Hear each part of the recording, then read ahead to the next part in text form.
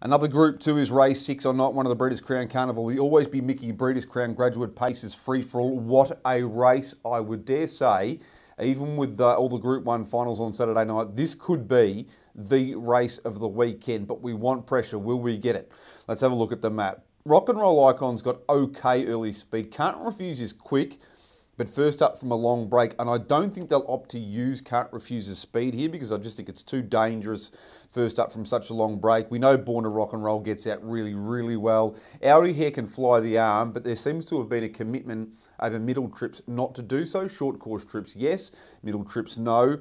Phoenix Prince has got really good early toe, but not enough to get across Born to Rock and Roll. And My Kiwi Mate will be the one off the front line going back at the start. So the way I see the map is the Lauriston Bloodstock horses owned by Bill and Ann Anderson dominating proceedings here. Born to Rock and Roll to find the front.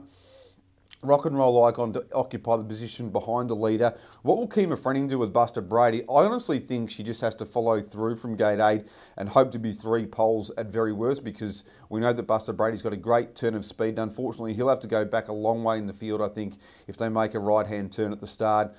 Now, where do the mid-race moves come from? Phoenix Prince is going so well, he might want to keep the breeze, but I reckon if a move comes from a horse like Courts in Session, who's been racing tough and running consistent 150 miles at Tabcorp Park, Menangle of recent times, that he might be able to get up on the premises.